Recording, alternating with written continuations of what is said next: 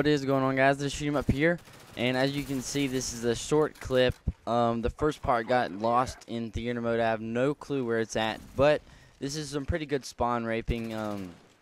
Pretty good. I have 2 blackbirds left over at the end of the game, but I just really want to talk about something because I just got done playing Call of Duty and I saw a lot of this. As you guys know, there is a gold gun hack out right now, presently, and I just want to tell you guys my thoughts on that.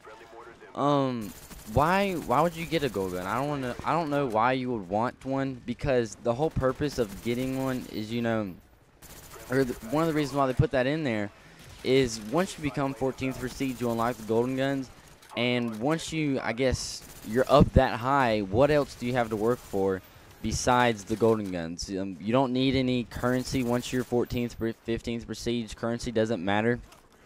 But I just want to tell you guys, you know, first of all, you will get banned. There's some kind of thing. If somebody reports you, you will get banned.